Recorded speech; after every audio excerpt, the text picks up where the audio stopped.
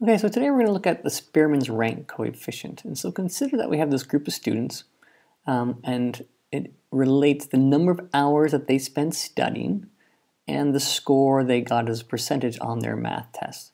And so what we can notice is that we had Kyle and Steve both studied the same amount. They had similar scores. Anton, Lucas, and Julie also studied the same amount. And so let's actually calculate the linear regression line. And so let's take a look at our calculator. If I take a look at my list, I can see I've already added these values in. And if I go to my stat plot, it's turned on. And let's zoom to number 9, which is statistics. And there we can see that a linear relationship is quite reasonable to make this scenario. So let's do our regression line. So I can go statistics. I'm going to calculate my regression line number 4. X, Y, and then I'll put the regression line into Y1 just in case I need to do anything with it. I calculate it, and my regression line is, I can say that Y is equal to 8.40x plus 33.0. Just 3 significant figures, making sure you include the point 0. So here's my regression line, and the R value is 0.869. And so because of that R value, what I can say is that there is a strong, positive, linear correlation between the hours and the score. Okay, and so that's just a quick review of our R values. Now, but let's continue on through this scenario. But I'm going to now find what is called the Spearman's rank coefficient. In order to do it, what I'm going to do is I'm going to rank all my hours. And I'm going to go from the most hours, the biggest value is number 1. Woohoo! Cindy's number 1, she studied the most. So Cindy is going to be number 1. And let me just try to line these up so I can more simply transfer them back and forth. And so when I do this, Cindy I know is number 1. She studied the most. And then I know that all these 3 people all study the amount. So they should be 2, 3, and 4. But if I take 2 plus 3 plus 4 and divide it by 3, I have to find the average because they all get equal amount. I know that this is going to be, they're going to be 3, 3, and 3. So the next person then is going to be Jim, who studied for 6 hours. So it's 2, 3, 4. So he is going to be 5. And then Nikki is 6. Henry is 7, June is 8, Tim is 9, and then this is number 10 and 11. So if I average 10 and 11, that gives me 10.5, and so they both share the ranking of 10.5. I do the same thing for the scores. I look for the highest value. Ooh, Lucas scored the highest, so he is number 1. And I go down from there. And so this is 2.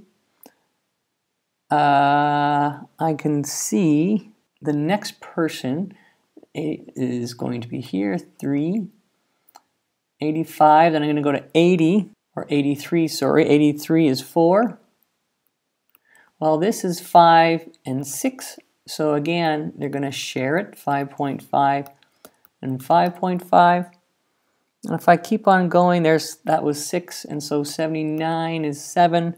I can see that this is 79, 79, so this is 7, this is 8, so I have to share them, so it's 7.5, 7.5, and then I'm on to 9, which is here, and then 10, and then poor Steve got the lowest score of 11. And so now what I'm going to do, I've ranked my scores from the most hours to the least hours. And so I'm going to find the R value for the ranked data. So I'm going to do the same kind of scenario, do my linear regression. And I'm going to put this ranked values in. And you can see in L3 and 4 I've already put the values. And so I'm going to do my linear regression on L3. and L4. It'll just calculate it. And so now my R value, my R sub S says 0.776. And what this R value actually means, it says it is a strong positive rank order.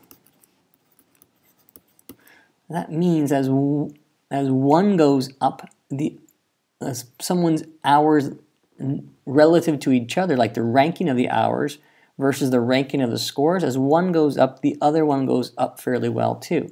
And if I want to take a look at the scatter plot, I'll change this one here. We'll change it to L3, L3, and L4.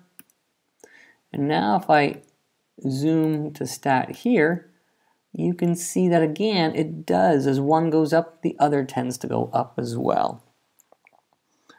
Okay, so what the Spearman's rank does, RS, it is a measure of monotonicity,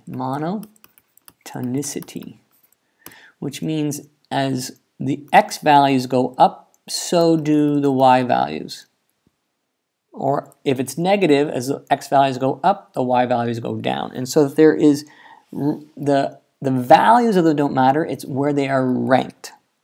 And so that is what monotonicity tells us. So it tells us how much it is consistently increasing or decreasing. But, more information here. We missed a student. Sean studied for 0.5 hours and scored 100. So if I go here, if I add Sean, he studied for 0.5 and he scored 100. Well, that's going to cause grief throughout my rankings and my linear scenario. So what happens now is he is the lowest value, so that's quite easy. We'll do Sean in green. And so I am just going to be, this was the 11th, so he is going to be 12th here. But he got the highest score. So he's actually going to be 1, and he is going to be 2. So I'm going to have to add 1 to all of these values here. And then, so this is 8.5, 4, 8.5, 12, 11, 5, 6.5, and 10. Okay, and so in doing this, what I'm going to do then is I want to now find the new R value and also the adjusted rank. So if we go to statistics, let's try and be clever about this. Let's go to L1 first of all. And so I'm going to just add Sean's score. This is my hours, 0.5, enter. And we'll do our 100, enter. And now if I do my, might as well do the other ones as well. We're here. Sorry, I'm going to go edit. I'm going to edit my list. So now I am just going to go in here. I'm just going to add 12 because I know he is the 12th person. This one's a little trickier. What I really want to do, I want to add 1 to all of these and then insert a 1 at the very end. So what I'm going to do is L5. I'm going to go to L5. I'm going to clear what's there first. And then I'm going to take L4. I'm going to add 1. And so now there's all the adjusted ones, and then I'm going to also have to add number 1. And so there's a clever way of adjusting this without a lot of work. And so now I'll do my new RS value. So I'm going to do statistics, calculate number 4. It's still L3, but I want also L5 now. And so my RS value is equal to 0.361. However, if I come along and if I do my just pure Pearson's coefficient on the regression scenario, number 4, let's go to L1 and L2. And when I calculate this, my R value for here is 0.148. And so Spearman's changed from here to here, so 0.8 to 0.4, whereas if I look at the R coefficient 869, I know the original one here was 869. And so what I can see is that the Pearson's coefficient is much more affected by outliers than this Spearman's rank coefficient. Because Sean is definitely an outlier, because he's like, doesn't study at all and he gets a crazy high score. So he's like the antithesis of the overall pattern. And so the Spearman's is less affected by outliers. So this is less affected by outliers. Okay, so if we want to compare Spearman's rank coefficient to the Pearson's moment correlation coefficient, the R value, let's consider this. So if we consider these two scenarios, I know that both of them, and I'm sorry about the notation, but both of them are between -1 and 1. Okay, now if R is plus or minus 1, it is a perfect straight line. However, if the Spearman's rank R is plus or minus 1, then it's always, every case is increasing or decreasing. So this relationship between the values are always increasing or decreasing.